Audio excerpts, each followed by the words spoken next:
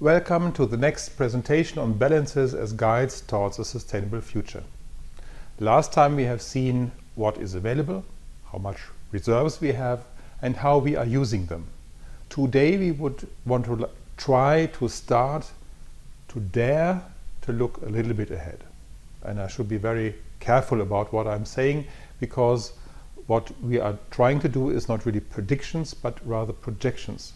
Projections meaning we think how we can develop into the future, and there are different scenarios to be taken into account. Of course, it is such that always these projections are rather vague. It is simply because human behavior can change dramatically. If somebody important says something, it can change the whole world. War can break out. Economic crisis can occur. Somebody can say, well, our nutrition is completely wrong, things have to change completely. And if that is somebody who is regarded highly, then people will follow that. So there can be significant changes if individual people do certain individual things. And because that is so, there's a wide variety of options for our future that can happen. On the other hand, that means we can change something. Every single person of us can change something if we know the basis. And the presentations I want to give is actually about this basis, the basic understanding of how things interrelate. Now today we would like to, or now we would like to look where we are going from now. And we want to look at that for fossil energy carriers, world population, and the standard of living. And try to do some projections about that, with all the care that is possibly required and that is possible. And how we want to proceed is that we finally want to use what we have learned in the chapter on balances. We know how to set up balances, and now we want to use them. We know how much fossil energy carriers we have, we know how much we are using per year. Why don't we do anything with these numbers? The balances that we want to set up are for the entire world, for, well, Earth, of course, if I say world, so for the entire Earth. And in the course of the presentations, we want to look at different balances for different regions, so to speak. The first balance we want to set up is for the lithosphere. This is this yellowish or orange balance volume. So this is the balance boundary encircling the entire rocky part of the Earth, sea as included possibly as well. And this contains also all the fossil energy carriers that we have available. The second balance we want to look at later on, land area for example, is part of that, is the biosphere. And the third one is the atmosphere surrounding all that. Now what we are doing with our fossil energy carriers is that they are contained in the lithosphere. We are mining them and burning them. And of course what we are mining is taken out of the lithosphere. So if we set up the balance for the lithosphere and look what's happening inside, so that's a change in a given reserve, then there's a certain mining rate. We mine a certain amount of tons per year, for example. And the change is now formally written, well, what is entering? Nothing is entering. We don't put any coal or oil back into the Earth. We don't do that, at least not in any significant amounts. But we take something out. Something is leaving, is crossing the boundary from the inside to the outside, and that's exactly the mining rate at which we are producing the fossil or extracting the fossil energy carriers from the ground. So it's minus the mining, plus what is occurring inside, what is produced inside. The production rate of fossil energy carriers is extremely slow, millions of years to produce that. So if we can forget that. It's comparably small. We know that it's comparably small as compared to the mining rate. And what is disappearing? Well, there is something disappearing actually. In China, for example, there are quite some coal mines burning underground, and you cannot extinguish the fire, so they are continuing to burn. And of course that reduces the reserves that we have. It's disappearing, so to speak. We don't have anything. We don't take that out across the border. We don't mine it, so to speak. But of course, this again is a relatively small fraction of the overall reserves that we have, and it's also comparably small as compared to the mining rate. So as a good approximation, we can say the change in the reserves is minus that what we are mining. Okay, now what can we do with that? We can define something and can ask questions. We know the reserves, and we know that per year we are changing the reserves by exactly what we are mining. Now the question is, how long do the reserves last? So let's make an assumption first. Well, this is what I've just said before, and taken from the previous slide. The balance reads for the energy carriers, primary energy carriers, reads like that. The change of the reserves is minus that what we are mining. And the assumption we want to now to make is that the mining rate will be constant in the future. Of course, that is not correct. We will look at that in a little bit more detail in the following slides, but let's, for the first assumption, let's look at a constant mining rate. Then we can ask ourselves, how long do we have to proceed with this mining rate for each individual fossil energy carrier so that the reserves will be used up. So in the end, we will have zero remaining. And we achieve that if we define it like this: the reserves that we have today minus what we are what we are mining through the entire time with a constant annual mining rate should be zero. And the time it takes to use up the reserves is called static reach. Static reach means how long will it take with a constant mining rate until we have used up the reserves. So that's a static reach, and this is more or less read from the balances, the definition of the static reach. Now we can solve this equation. Static reach is the reserves divided by the annual mining rate. You might have guessed that directly, possibly, because it's so simple. But anyway, I try to relate that to the balances that we want to set up. Now we can evaluate the reserves that we have seen in the last video divided by the annual mining rate. We have also seen in the last video, if we take the numbers, we wind up with these values. Crude oil will last for 55 years, natural gas for 65 years, and coal for 112 years. So coal will more or less last long enough so that we don't have to bother about that. The others, well, 55 years, I won't see that anymore, but many of you will presumably still live there and will see when we are running out of crude oil, possibly. Well, now of course this is a model that we have used. Models always can have errors, and I will just discuss a little bit about potential errors that a model may have. This is given on this slide. Model inaccuracies. On the one hand side, the parameters may be uncertain. For example, a parameter is, in the model we have used, the annual mining rate. Some nations don't specify exact values of their mining rate. The reserves, which is essentially also a parameter in the model, is also not exactly known. Well, the countries tell how much they have, but there's lots of discussion how accurate these data really are. On the other hand side, you may have model uncertainties. Now, model uncertainties with the simple balances hardly occur.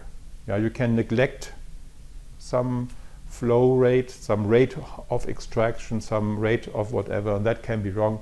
With just looking at something which is there and taking something away, the model doesn't have so many uncertainties. We will see later on models that are uncertain. Yeah, we will see that, but for the current issue, it's not really relevant. Then one has to look a little bit at the uncertainty as I specified it, as used the word uncertainty. One has to think a little bit, what does that mean? Uncertainty means I know in principle what is going on, and I know there is a certain scatter of the data. I know that the parameters have a certain, well, variability. If I ask again next year, that may be a different value. If I look more carefully, it may be slightly different. This is uncertainty. I usually have at least a certain possibility to guess about the uncertainty. Another point is the so-called ignorance.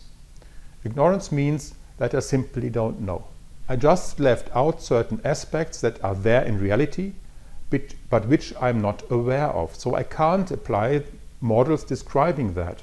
I'm simply ignorant of all the effects of this point may have. And the last point, which is sometimes used, is the so-called risk. Risk means what, well, in general terms we say what is at risk, so to speak, what is the risk of something. And if you want to use risk, one usually defines it as a probability that something negative happens times the amount that we have to pay for that this event occurs. So it's the probability times the amount of money or of life or whatever that defines the risk of some event. Okay, and this just sets a frame, so to speak, and I will refer especially to uncertainty and ignorance sometimes later on in these presentations. So I said model uncertainties for balances themselves are hardly available or can hardly occur. But of course the different contributions for setting up and solving the balances, they can have uncertainties. And well, if we sit back and look a little bit at those things that we have assumed that the mining rate is constant, and if we look simply at historical data, we see that is not so. And there are of course several reasons why this assumption is not correct and why we have to model differently, why we have to modify our model in order to describe the reality better. So the balance itself, it's clear, but the contributions, as I said already on the chapter on balances, the contributions, there you can make significant errors, of course. One thing that we have to look at is that, of course, world population is increasing. And it's not only increasing in such high historical dimension as shown here, just to visualize that a little bit, but population is increasing also today. And for today we have actually, on the one hand side, the historical data, the world population in billion versus the time, and we see that population has been increasing quite significantly. This is when I have been born, this is where we are today roughly, and we have seen that since I've been born, the world population has more than doubled. So when I was born, I had double that much land area available, for example. Yeah, well, perhaps not you, but you have to calculate how many people were there on this earth when you have been born. So at that time also larger land areas were available. So the world is getting crowded. And there are different projections now from now onward into the future given by the United Nations. They have a population scenario group, so to speak, and they update their data and calculate how the world population will develop in the future. And we see that actually this is actually one of the big problems, that the world population is increasing because if the Earth gets more crowded, the resources that we have available are being reduced because we have to share among more people on this globe. And so we would like to have actually a development towards the future which levels off, so to speak, and levels off at a value which is feasible, which the Earth really can stand, so to speak. UN usually publishes 3 variants: a high variant, a medium variant, and a low variant, and also a variant assuming constant fertility. Fertility meaning number of children per woman in her entire life. There are some errors about that if you evaluate that in the different countries, but we can assume that that is constant nevertheless with the given optimal numbers or the best numbers available. And then we see that we can nevertheless have 3 variants where the United Nations assume that on the one hand side there is a certain medium assumption about how fertility decreases as the people develop, a little bit stronger decrease in fertility and a little bit smaller decrease in fertility. And this then results in these 3 variants that are published. They are published every 2 years actually, and we will have a look at that in just a moment. What one sees actually is that the medium variant levels off in this diagram at about, 10 billion people by the year 2100, and around the year 2050 we are somewhere over here, is a little bit more than 9 billion people, 9.5 billion people, something like that. And most projections into the future are done with this medium variant actually, and they are also done with these 9.5 billion people for the year 2050. and we see that the increase, the annual increase in world population levels off, and as we are getting closer to this leveling off situation, will not be becoming more dramatic so quickly as it is doing today, because this leveling off. If we would be able to achieve the medium variant, clearly speaking, if people would choose to have fewer children worldwide, on the worldwide average, we would reach this curve.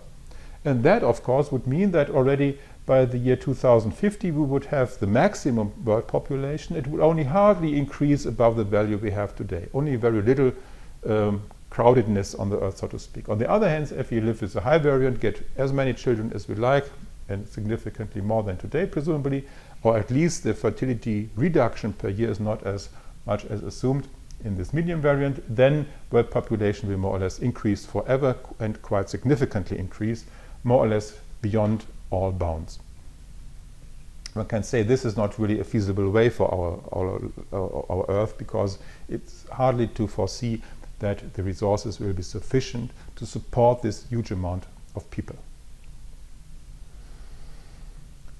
Okay, I said this prediction is done, or this projection is done every 2 years. It's published again every 2 years. And what I plot now on the next slide is how the prediction for the year 2050, how that has changed over the years.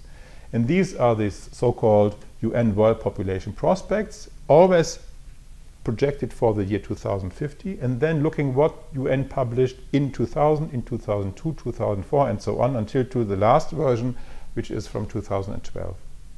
And here we see now, again, as I said, for the medium variant, 9.5 billion people roughly, that they project for the year 2050. High variant being almost 11 billion people, and the low variant, 8.5 roughly billion people. And you see that there's a certain development. One can guess already that these slopes here are positive, so the values are increasing. It appears that every 2 years the values projected for the year 2050 are going up, are rising.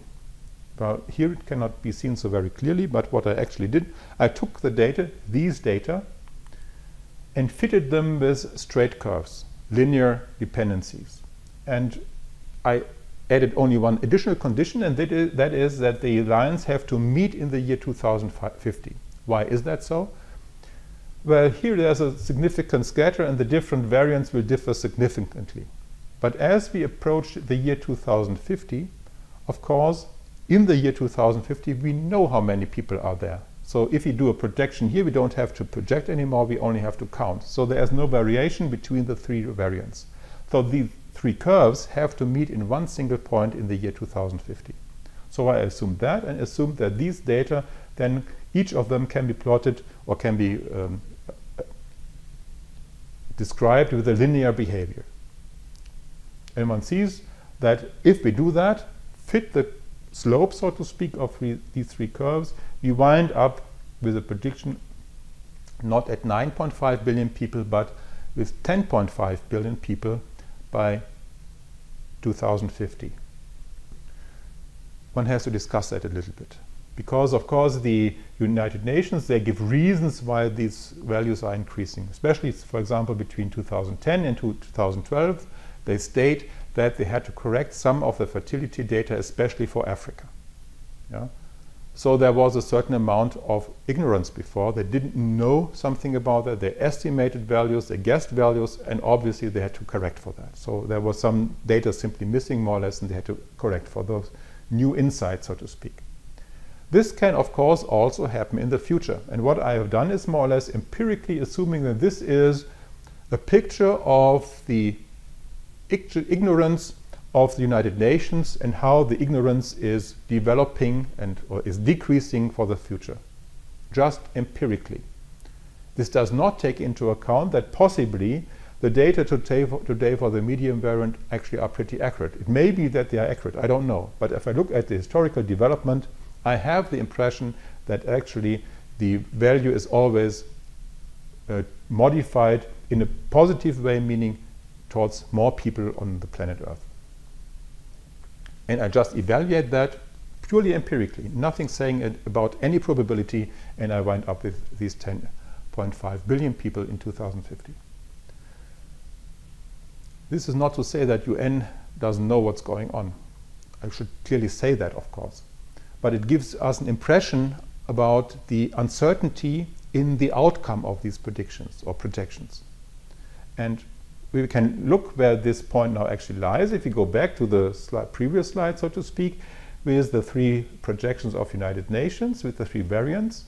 And I plotted this point with the 10.5 billion in 2050. This is this point. And we see actually it is very close to the high variant and not so close to the medium variant everybody else is using. So we see that if we don't take care, we will wind up really at the high variant, which is of course then the very crowded state of Earth. We have to really see how to cope with these many people on Earth. And we simply don't know how this will be developing in the future. But it says this is really, everything is possible. And presumably it's more the higher variants that are possible than compared to the low variants. So it's very probable that we will wind up somewhere over here. And well, the probability that we wind up at such low values is actually not that high. Okay, now we know this. Of course, this is only half the truth. I should dwell a little bit on the interrelation of how the population increase develops with time, because that then leads us to the next point we have to take into account.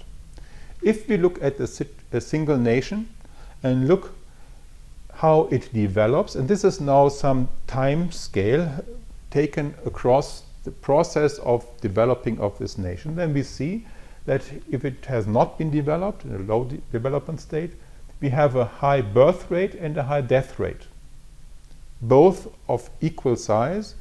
This means that the population is more or less constant. Population is the red curve. So death rate is the blue, birth rate is the violet, and total population is in red, which is then more or less constant.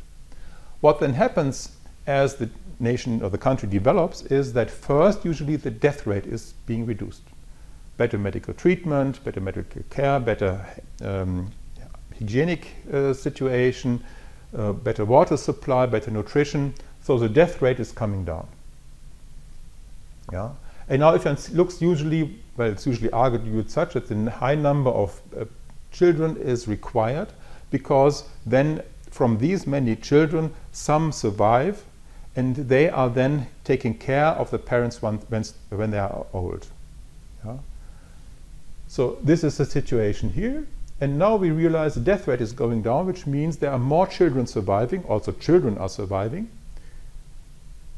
And people then realize only later that this rate is going down. They have too many children, and now feeding all these children means an additional stress for the parents. So now in the next step, the birth rate is coming down. Until in the end, both rates meet at a low value, usually around somewhere between around 2. You will see that later on.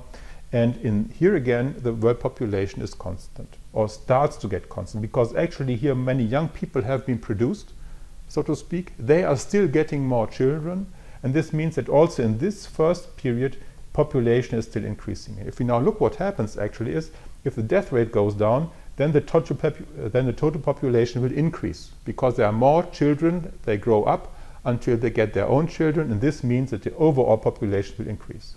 And this will continue this trend until the birth rate has come down, and even then there are many young people being born, and they are then still getting their children, so the population in the country is still increasing, until then finally it levels off in this fifth time period, so to speak.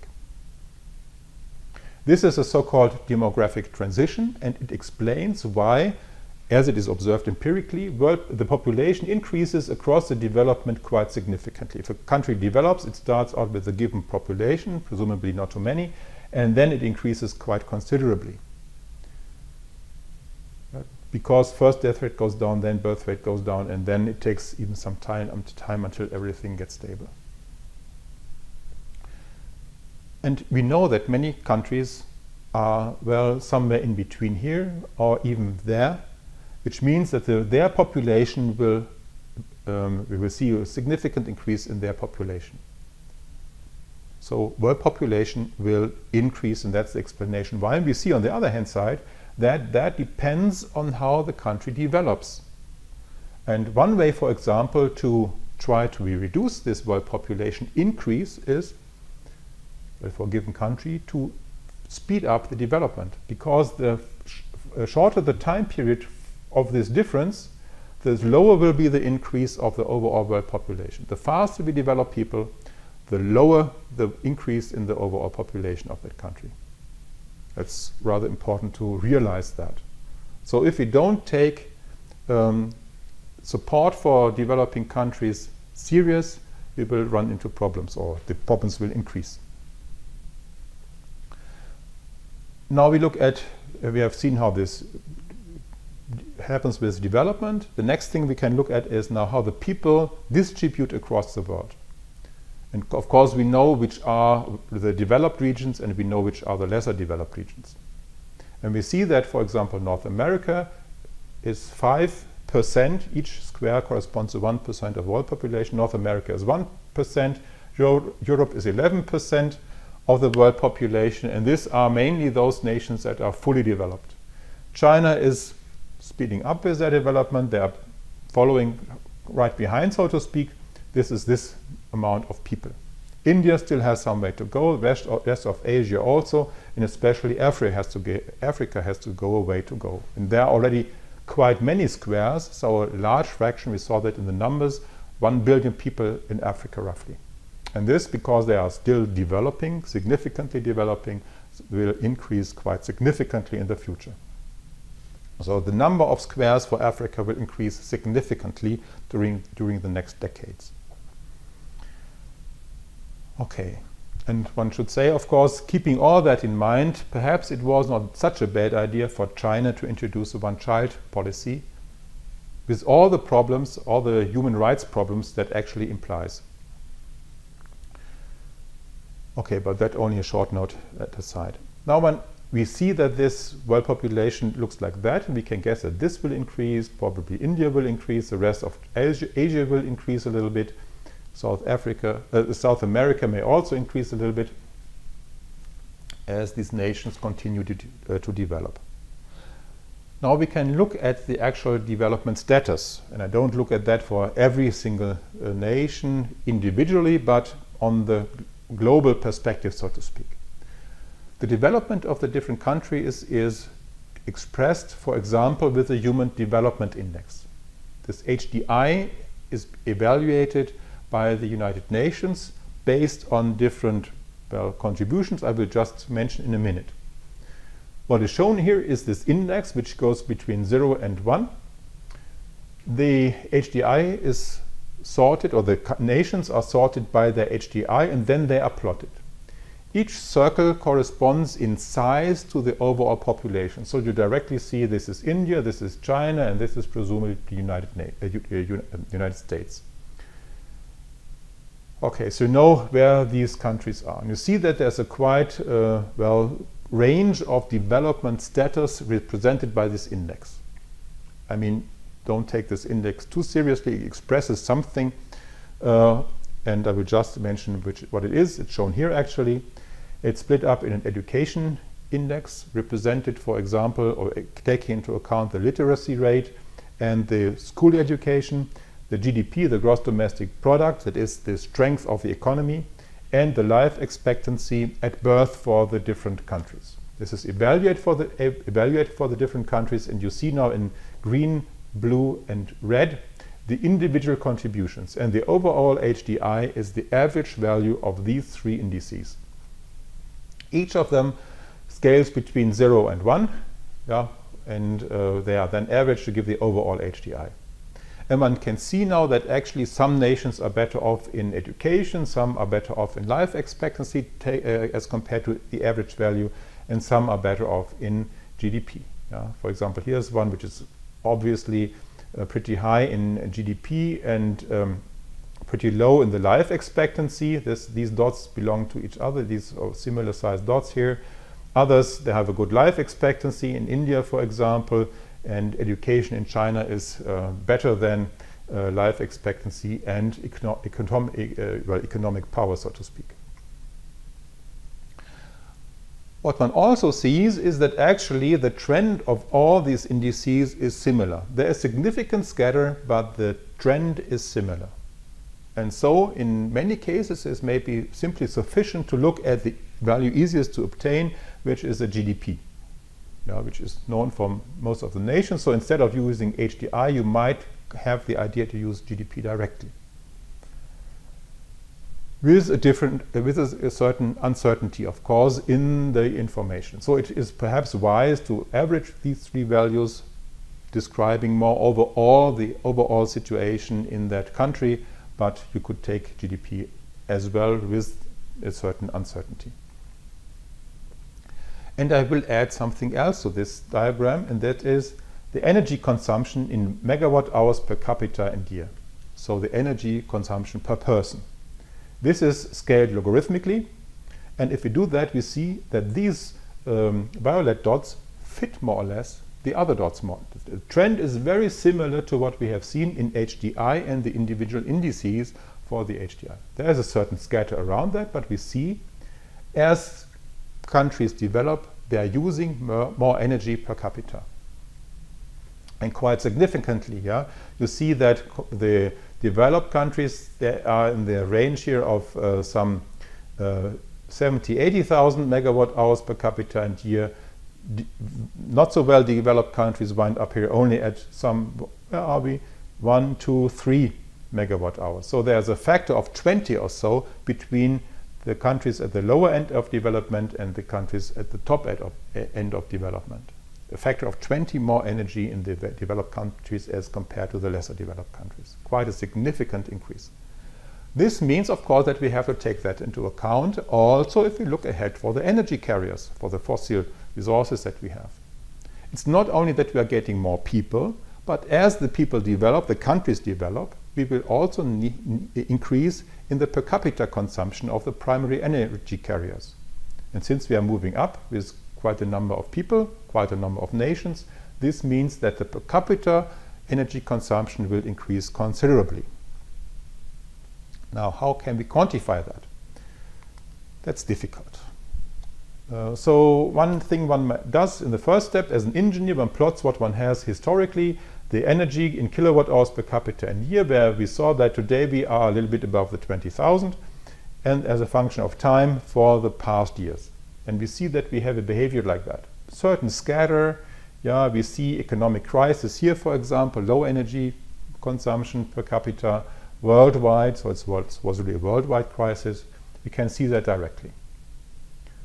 Then the question is, how can we project what's going to happen in the future? And what I did is actually I took a curve that goes through the data, and I found that this curve, which corresponds to a 1% annual increase in per capita consumption, represents the last, 20 years quite well.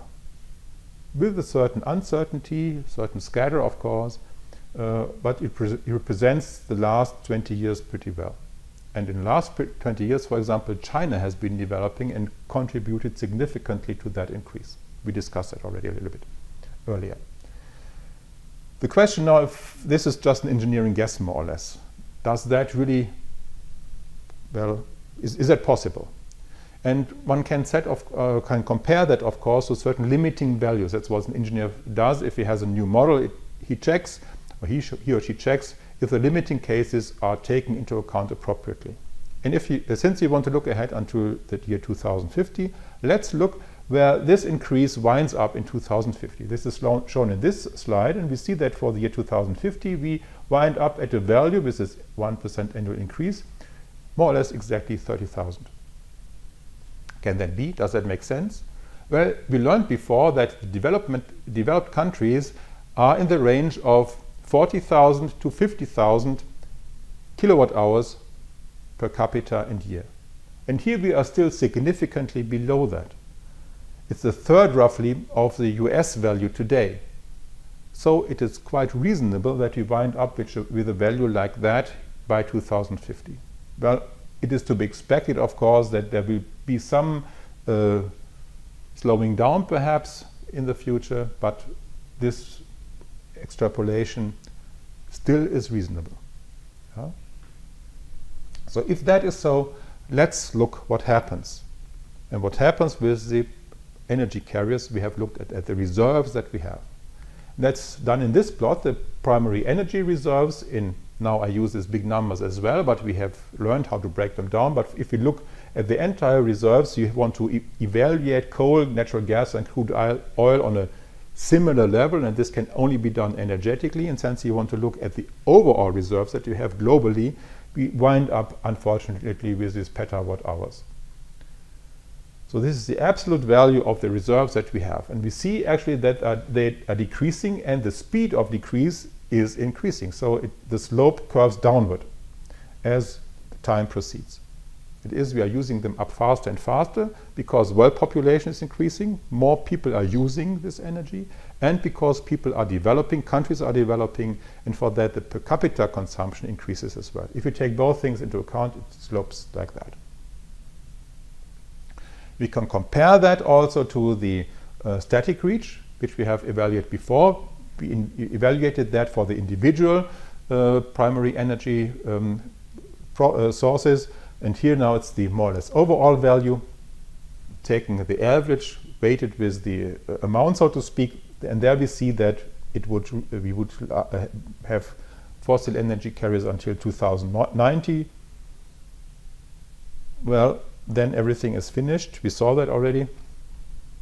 But we see actually it's only lasting until 2060 if we proceed with what we are doing in the way we do today.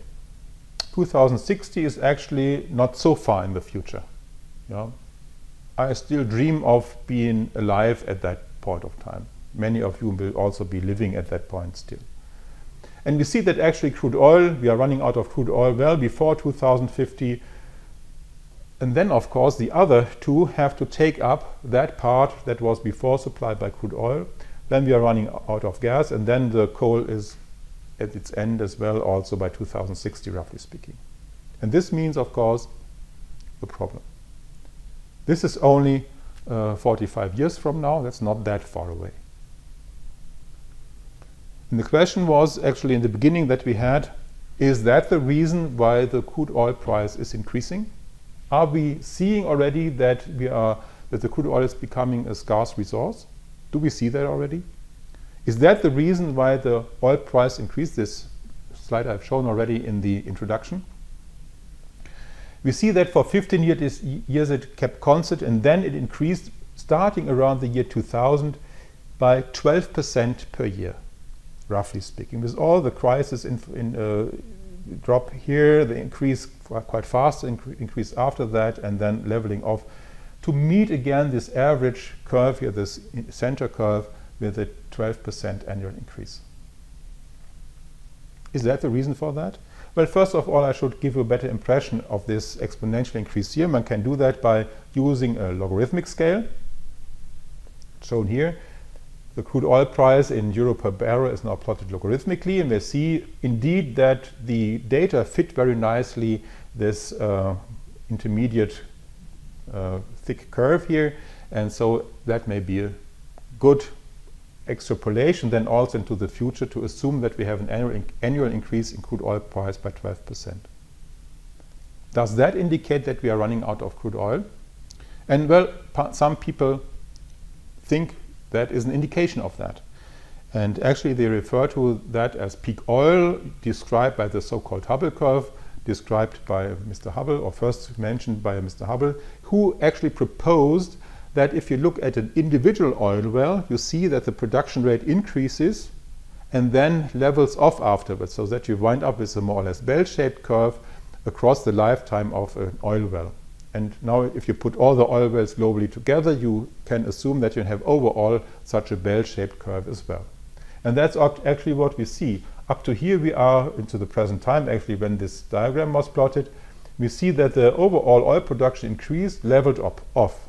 Yeah? And some people then project that it's going down in the future. But actually, if you have different models, and those are presented as well, it's from Wikipedia, and also on Wikipedia you find a diagram like that, again the historical data, and then the projections into the future, and you see that there are very different projections possible. some increasing more or less continually, some going through maximum around 2040, some dropping off quite quickly within the next few decades. So whatever model you choose, you get very different results. And the scatter, or the difference between the maximum and the minimum value, increases drastically as the time into which you want to project is pushed forward into the future. So actually we don't know anything about that. We really don't know. We don't know if we are running out of oil. Nevertheless, some famous German newspapers already some time ago wrote in their headlines more or less things like this: the supply will be scarcer from now on. Peak oil has been reached, or has been passed even.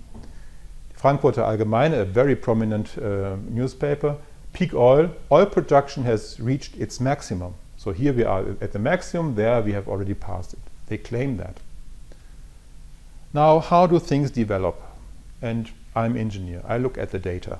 So I looked at the data, and what I saw is this. This is again the static reach in years as a function of time. So I took every year the reserves known at that time, divided that by the production or the mining rate of that year, and then wound up with the static reach of crude oil. If the reserves would be constant, if there would be a given amount of oil of which we take something away every year, what would happen to the static reach? Then, of course, every year we take that away for that individual year. The remaining amount is reduced by that for 1 year, meaning that the static reach, if world population does not increase and all these things don't happen, would be reduced by 1 year. And actually, we see such a behavior between 1990 and roughly 2000. Here is a more or less linear decrease by a little bit less than 1 year per year. So the static reach is decreased by 0.7 years every year. Before that, many new or significant numbers of new oil wells have been found that were technically and economically feasible, so that increased. But then around 1919, that came to a halt, and then the static reach decreased, as I said, by 0.7 years every year. So that is something that behaves more or less as you would expect. Of course, world population increases, development increased during that time already significantly. This means still some new oil wells have been found, but it nevertheless decreased. And then by the year 2000, something happened. Suddenly, the static reach starts to increase, and it increases quite considerably. Yeah? Where we were here around 35 years, now we are here almost at 50 years. Yeah? Approaching the 50 years here. What does that mean? Where does it come from? Well, this correlates, of course, directly with the oil price. Yeah? If the price for the crude oil is increasing, then, of course, it is becoming economically feasible to use also resources that are less efficient to mine. That means resources now in the specific meaning are converted to reserves. It becomes feasible to mine what we have before defined as being resources, and they are becoming reserves. So they contribute then to the reserves, and that of course contributes to the static reach. That means starting 2000, the oil price increased, or 2000 something, the oil price increased. That's exactly what we observed. At the same time, the static reach increased because inefficient oil fields became economically available, economically and technically available. And of course we know what that is. Oil sands in Canada, things like that. All this contributes, or things like that contribute to this increase in static reach. Okay, so this actually shows that we are not running out of oil. One can clearly say we are not running out of fossil resources. There is abundance, they are available in abundance actually. And one can expect that that will increase, still increase, or at least remain constant. Only the price for the energy carriers will increase. What does that mean? Now if you look at this slide, I've promised some slide like that already. It's the overall fertility per nation in children per woman, how many children a woman gets in her entire lifetime, versus the GDP per capita in US dollars. Different nations are plotted again as before. The size of the circle corresponds to the population in that country. You see United States, China, India, Nigeria somewhere up here. And, well, Austria, where I'm currently living, is down here somewhere. And the fertility is specified as in red now, which corresponds to a more or less constant number of population in that country. Constant population in that country. It's a little bit above 2. Some people say 2.1, some people say 2.3. So somewhere in this region, if you wind up here, you have a constant population in that country. And we see that there are many nations, and especially those with a low GDP per person, where the number of people per woman are actually significantly high. 5, 6, even 6, and even above that, even up to 7 children per woman in her lifetime. And we see it's increasing as GDP is lower, or if GDP is lower. Only if you reach here a GDP per capita of the order of 3,000 US dollars, one can say somewhere up to here, it is more or less constant, up to the value of 3,000 US dollars per capita. Beyond that, it's constant, and below it increases with decreasing GDP. And that's significant. Why do I tell this? Well, the point is, these nations that are represented by these dots, they would like to develop. For their development, they need energy. Now, energy is becoming more expensive, which means actually the speed of their development is slowed down. And if you look at the demographic transition, actually the opposite of what would be beneficial actually happens. The speed of development is slowed down and not speeded up, as I've mentioned before. Because of that, of course, the overall population increase will increase. So the problem with the world population is getting worse. Yeah? High energy prices lead to a stronger increase in world population, hence directly related. And that means, again, we should put lots of effort in developing these countries in order to speed up their development so that their population, that their fertility, their growth rate, so to speak, comes down. I mean, still now these dots are small, but as I said, if you can imagine 6 children per woman surviving if medical treatment is proper, that's really an explosion of population. And that's actually what is expected by these predictions, that especially in Africa, the dots will increase in size quite considerably. Okay, we have seen now a little bit about these interrelations, about lifestyle, so to speak, how much money we have available, how many children we get, how we use our resources, our reserves actually, and our fossil energy carriers, and how all that is interrelated. Let me sum up what we have seen in this video. The amount of the primary energy carriers is not critical. We have enough in the ground. Only the prices will increase. It will become more expensive to mine those reserves, well, actually those resources that we have today, and transfer them to become reserves by this increasing price. But this directly means that the developing countries will face difficulties with the speed of their development, and actually, since that contributes to the overall world population, this is a problem for each of us, for all of us. So, because they are using all the resources, and the more there are, the more people there are, the more resources are used.